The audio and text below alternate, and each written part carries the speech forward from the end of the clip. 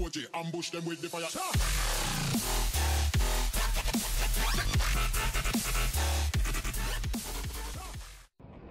People of Libya, for too long, we have been oppressed by a violent pig of a dictator, that is, Gaddafi.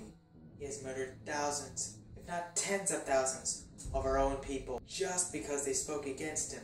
Yes, the corrupt police will come after me too. They might as well be on their way this very moment. But we must take action. We cannot stay living like this. An education system in shambles, unaffordable housing. The only schools with decent education are private schools, and none of us can afford them. We shall invade this house and take it. Yeah, let's do this!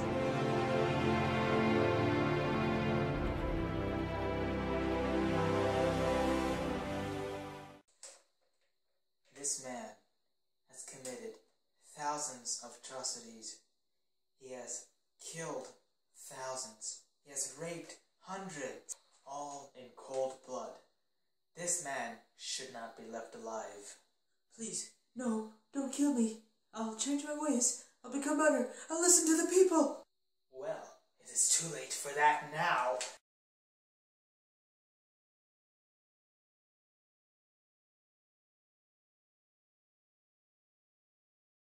Please, save me.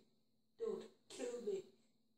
Down with the tyrant. I'll bash his face in. Murder him. Come on, let me finish the job. Wait, no, don't kill him. We need him alive.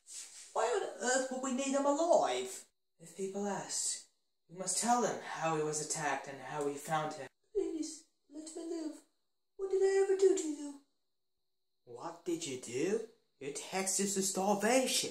You murdered whoever stood up to you. You killed thousands. The education system is a pile of horse crap.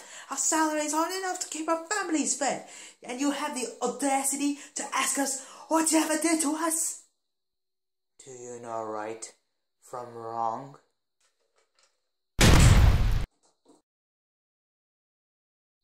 I've thought of this day for so long, yet I feel a twinge of pity for this fellow.